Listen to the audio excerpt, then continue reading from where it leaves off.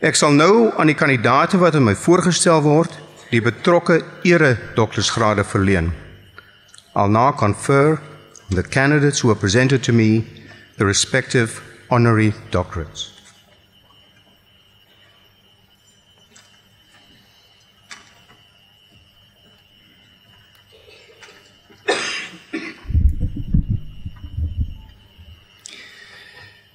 Mr. Vice-Chancellor, I have the honor to present to you Victor Kofi Agawu with a request that you confer on him the degree Doctor of Philosophy honoris causa.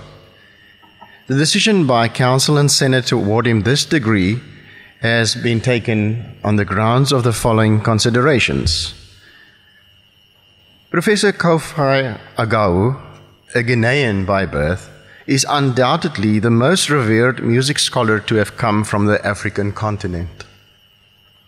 As professor of musicology and music theory at Princeton University, one of the most prestigious positions in this discipline in the United States, Kofi Agawu is regarded as the foremost authority on African music today, and his publications on the music of the continent have become the standard text for scholarship in this field. From the late 1970s to the early 1980s, Kofi Agawu studied music analysis and historical musicology at Reading University, King's College London, and Stanford University. He also obtained certifications in the teaching of singing and in musicianship and music theory from the Royal Academy of Music and the Royal College of Music, respectively.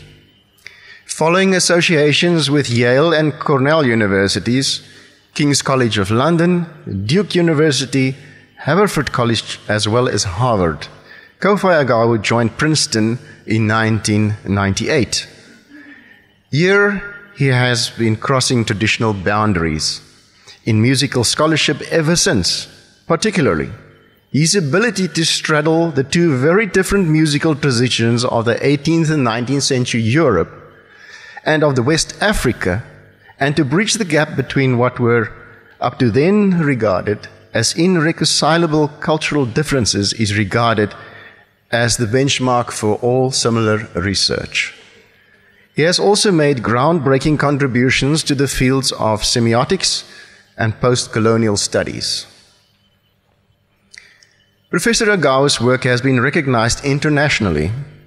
He has received an impressive array of awards and accolades, including the prestigious Dent Medal of the Royal Musical Association and the International Musicological Society in recognition of, I quote, outstanding contributions to musicology.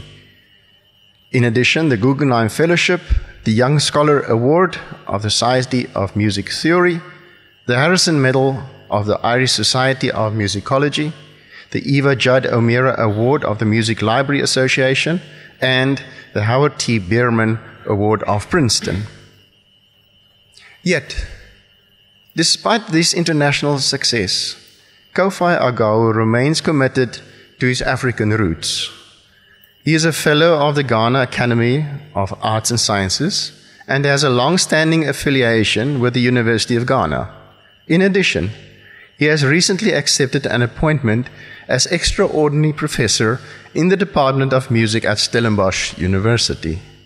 Here he will assist in developing perspectives that will point the way forward to the next generation of musicologists.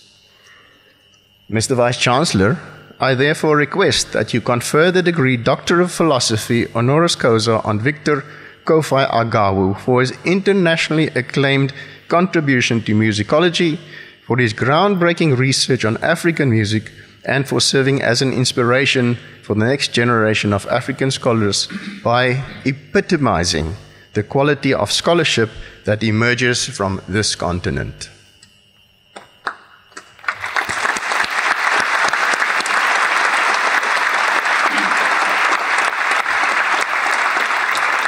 I hereby confer on you, Kofi Agawu, the degree of Philosophy honoris causa.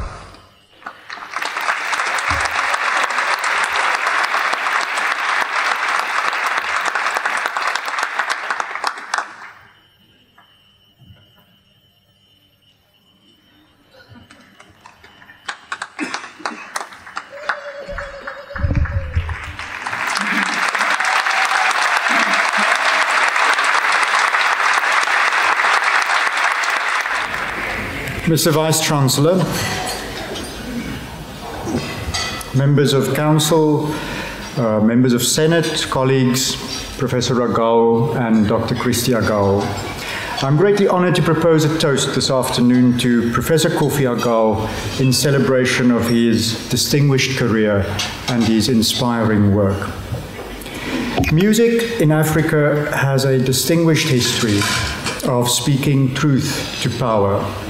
South Africa's recent history provides an exemplary demonstration of this. Throughout a century experienced by a majority of South Africans as one of dispossession, repression, denial, and indifference, music encouraged, uplifted, consoled, rallied, educated, and yes, spoke truth to power. It continues to do so in the everyday lives of many in our country and on our continent.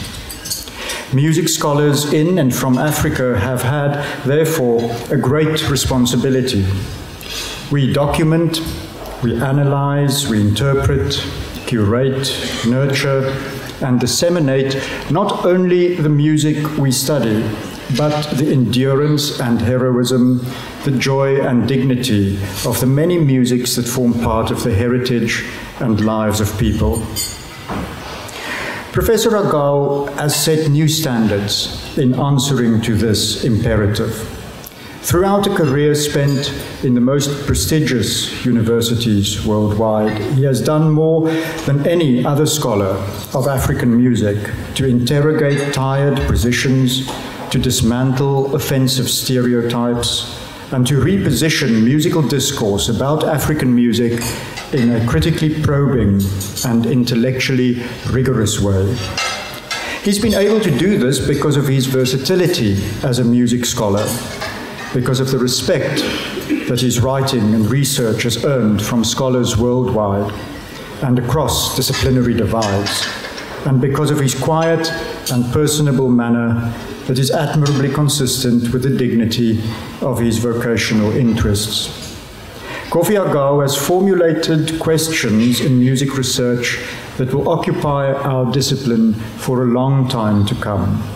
But he has also set an inspirational example of how to set about answering them in a way that balances the imperatives of scholarship and redress. Ladies and gentlemen, I ask you now to charge your glasses and to be upstanding. And I propose a toast to the health of Professor Kofi Agawu and his wife, Christy.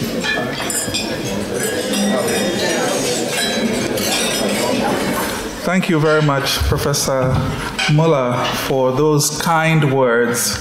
I would have preferred to yield my 3 minutes to you so that you can say some more nice things about me, since that doesn't happen very often. But I understand that the ritual must continue.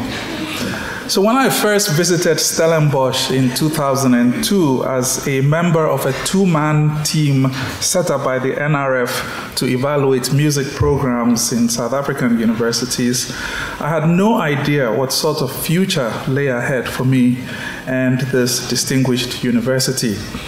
A second visit later that same year brought me into closer contact with my colleague, Professor Ludeman, who was then, I believe, chair of the South African Musicological Association. And within a few years, I was being roped into serving as an external examiner for doctoral dissertations. Late last year, and thanks to Dr. Kola and Professor Ludeman and their colleagues, I was made extraordinary professor in the music department. And before I knew it, I was being given another PhD, this time a PhD honoris causa by Stellenbosch. So as young people today like to say, it's all good. In the Ghanaian tradition in which I grew up, an occasion like this would be an occasion on which to acknowledge the many people who've made me what I am today. My list is long, very long. So I'll have to save it and inflict it on another audience. But at minimum, It will include Christy Agawu, my wife and life partner, sociologist by training, entrepreneur. My brother Emmanuel, who is also here, can you raise your hand so they can see you? Who flew in from Bangui in the Central African Republic, where he serves as Deputy Director of the United Nations Mission MINUSCA, and he's standing in for our extended family.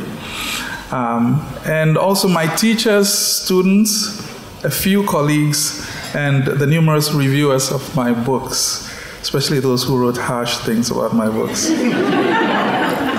So our people have a saying that Owigo amapiane rasama brane, which translates as the time that you are in, or the time that you're living in, its thing is what is done. This is their way of registering a belief in the contemporary and doing so with pragmatism and common sense. I like to believe that this belief has guided my life. I went to school, I became an academic, I read semiotics, I made Schenker-graphs, and I dabbled in post-colonial theory. And to these, a little luck in finding jobs in places like Princeton, where I've been able to work in complete intellectual freedom. And then the picture is complete.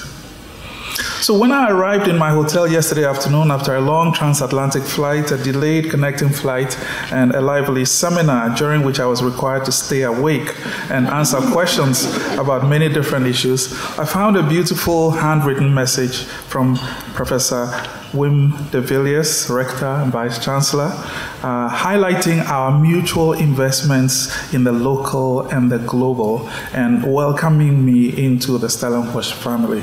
I very much look forward to continued association with the university and with my colleagues here. So thank you once again for bestowing this great honor on me. Thank you.